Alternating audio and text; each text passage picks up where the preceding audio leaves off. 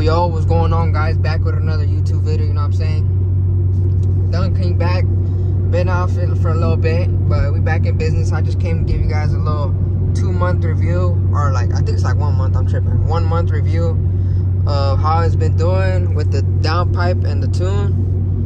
And then I actually did go ahead and add a charge pipe. I had a picture right here so you guys can see it.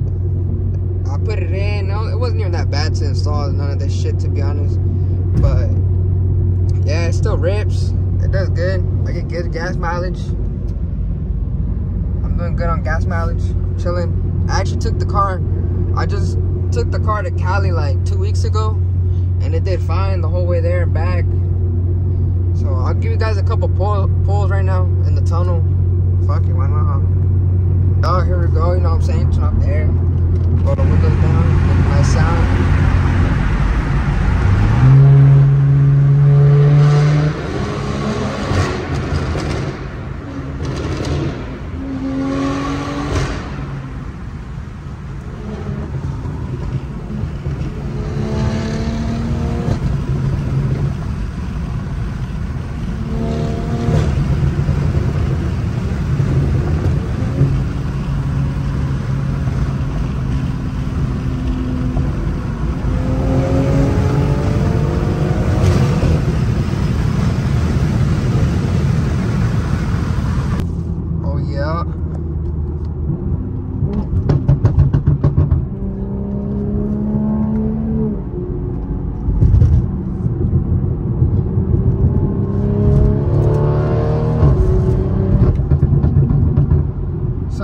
To be honest,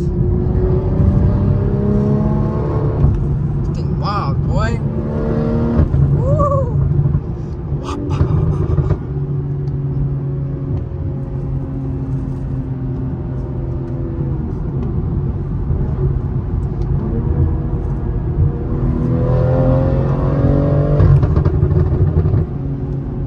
Yeah. To be honest, this shit pulls hella hard. I'm not even gonna lie to you. But low-key, guys, I'm thinking about trading this shit in for getting an M3. Go get a real M3.